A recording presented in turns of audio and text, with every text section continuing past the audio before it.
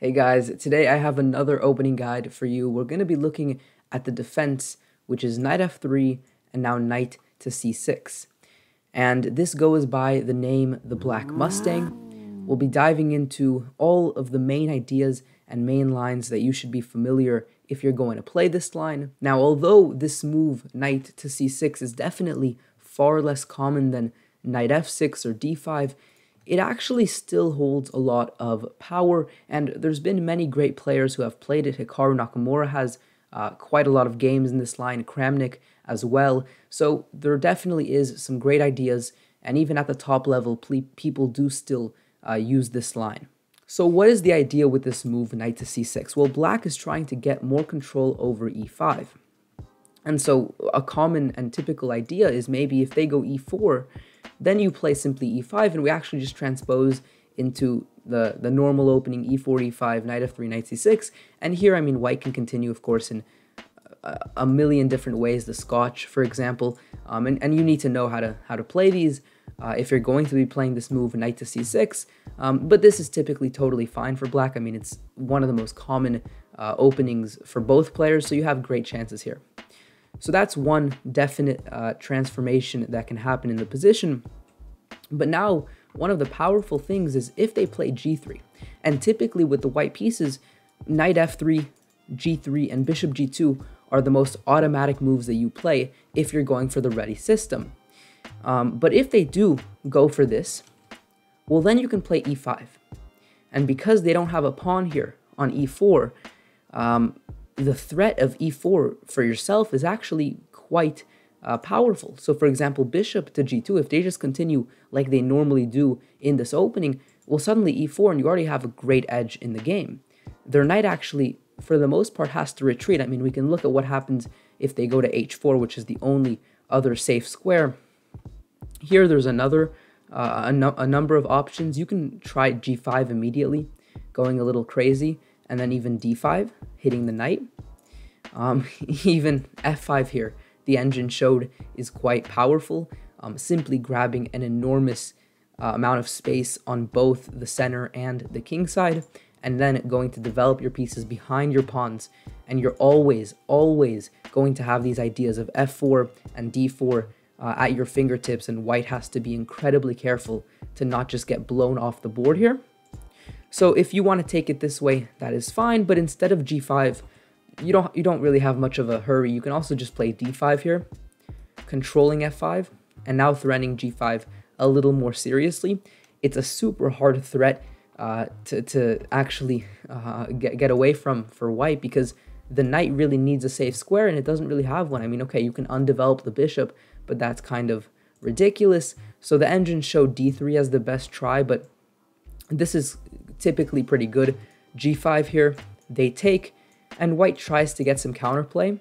But if you put this move h3, then you're doing perfectly fine here, because the bishop is getting harassed on the king side. The bishop has to move into a much more vulnerable square in the center, and you've carved a lot of space, especially on these light squares on the king side. Now you can just move your knight, and you have a great game here. I mean, all of your pieces have incredible ease getting into the game, and white, you know, might have a bit more trouble, especially looking at this bishop. It's kind of blocking this pawn, and also it's a little misplaced. It can be a target in the future, especially with ideas of f5, for example. So this is definitely what would happen if the knight hops into the rim, into the side of the board. So the knight has to retreat, and here there's not much analysis that I have to do. After you play d5, you secure the center. You're super happy here. I mean, you have all the space. You're not even lacking in development or material. There's no compensation white has for this space you have in the center. It's already looking like black is playing for a win here.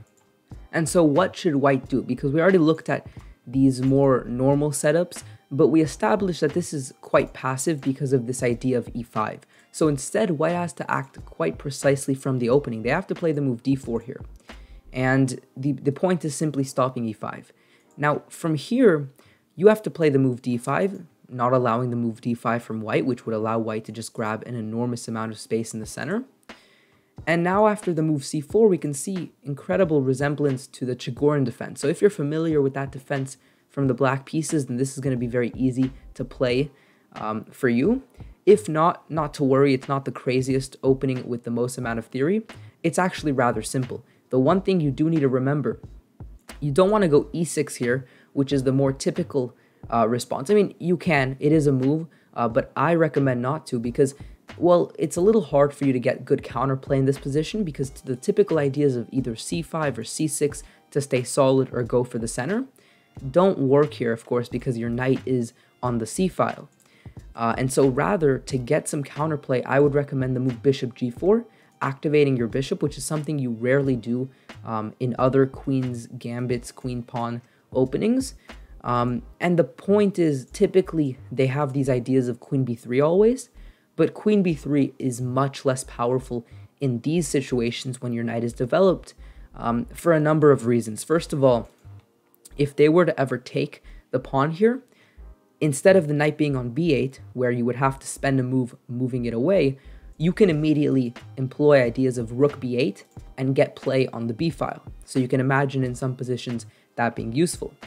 Secondarily, the knight is incredibly powerful in the center, so if their queen ever gets dragged away from the center, they might have some big problems on d4. For example, taking here is simply better for white or for black. If they were to take the pawn here, you can simply take on d4, and of course, this is crushing. And very similarly, if they were to take the bishop with the queen, same thing. So you have a much better play and much more counterattacking possibilities when your knight is on c6 when it comes to the center, which is why you can afford to play this move bishop g4 rather than keeping your bishop locked behind your pawns. So that's a key thing to remember. Now, what happens after bishop g4? Well, they have a number of options, but knight c3, of course, seems rather natural, more pressure on this pawn, but now you go e6. Your bishop is out, e6 is super solid. Developing the bishop next, and specifically b4 is a great square for the bishop, going extra aggressive. And I mean, you can see that black is getting great play in this sort of position. You can see the bishops are super nicely placed, same with the knight. There's already some ideas of e5 at the right moment. After bishop d3, you can continue knight f6. Here, I think e5 is also possible, and you can explore this for yourself, especially with the huge threat of e4, because of not only the fork, but also the pin. So that would have been possible, but knight f6 is also fine, just developing, getting ready to castle. And after you castle, the ideas in this position are quite simple. You eventually try to push for this e-pawn push. Another thing you can do is play on the queen side. You can see the pawns here aiming towards the queen side, so often you have queen side play in these sort of positions, so you can try to attack on the queen side with your pawns. A third thing you can do is actually king side play, and the way that I would recommend doing that is taking the knight first of all, giving yourself more control over e4, and after they take, knight e4. Notice taking here doesn't really work. Firstly, there's some tactical ideas in relation to this pin. Maybe, I mean, d5 or h3 can help white in this position, but even here you can just take, and take with the attack on the rook. The only thing to be careful of is not to blunder checkmate here, so simply g6 maybe, and not being really worried about these dark square weaknesses, because you can always block up this diagonal with f6. And so that is one thing to keep in mind, this idea of if they take, you can take back.